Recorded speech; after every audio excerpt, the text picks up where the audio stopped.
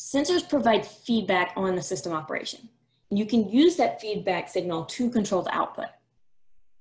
So in a normal feedback control system, you have the input, which let's say if this is for a motor, then you have desired motor speed. So that would be the input. And then the error signal, which is the desired speed minus the actual speed. So error is desired minus actual.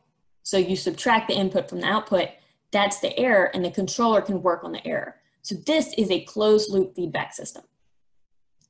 If you did not have sensor feedback, then you would only be going based off of the input position, whatever you desired. You wouldn't actually know where the system was.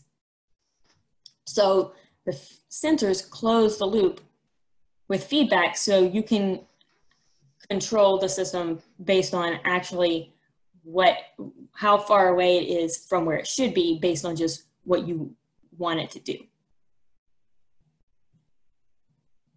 And there's actually, if you're interested in learning more about feedback control, then on the ET4860 YouTube channel, there are actually a whole series of videos about this type of control.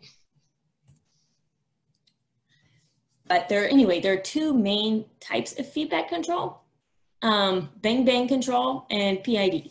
So bang-bang control is super easy to implement. It's simple, rough, nonlinear, and discrete. We'll talk about each one of these subsequently. PID control is a little more complicated, but it's a lot more precise. And it acts continuously. So bang-bang control is like a thermostat. There is an upper limit and a lower limit. And there's no control signal going to the system while the measured variable is in between the limits. So you can see here, like temperature of the room is rising, starts cold, the room starts to heat up. Then once it passes maximum temperature, the AC kicks on until it drives the temperature back down to the allowed minimum. Then it shuts off. Slowly, the temperature comes back up again, AC kicks on, drives it back down. So you can see it's off, on, off, on. So this is why it's called bang-bang control, because when it hits the top limit, it bangs it down. When it hits the bottom limit, then it's also a limit. So this is super easy to implement, but also it's not very precise because you just know that you're not keeping temperature at a certain value, you're keeping it within a range. So that would be like here, 75 to 78. PID control is proportional integral derivative.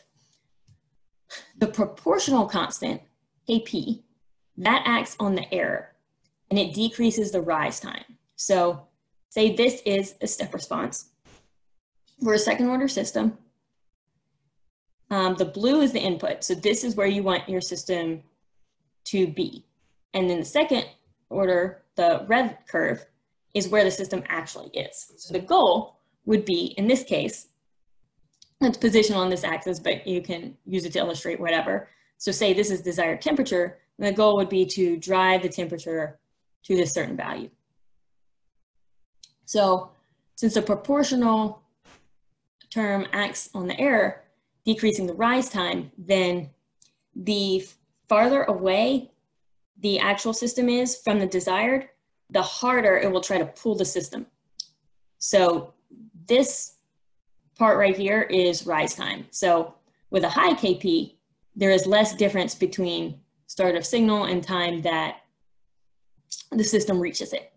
With a low Kp, this would be a little bit stretched out. And PID control can use any combination of these. So you could use PI and D, or a lot of times it'll just be P and D. If you have the integral control in there, it is helpful for acting on integral of the error. So it will reduce steady state error. It remembers the whole history of the system. Now, because it remembers the whole history, it kind of slows the response down. So even though it eliminates the steady state error, meaning that you will even out to the right value, then it gives you a slower response, and it also makes the math more complicated. So a lot of times people just leave out the integral control. Then derivative control acts on derivative of the error. This decreases the overshoot and the settling time.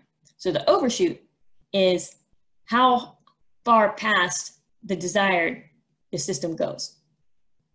As the proportional control is trying to bring it back up to here, but then it's going so fast that it goes too far in the other direction. And then the derivative control helps to slow that down. So generally, you want the derivative constant to be about 10% of the proportional constant. That tends to keep your system stable. You can implement this digitally in code using sort of this way for your controller, or analog in your circuit by actually putting in values for resistor, inductor, capacitor. Probably most of y'all will be using digital because it's a lot easier, and you can tweak these constants so that you can see how your system behaves so you get to the right value.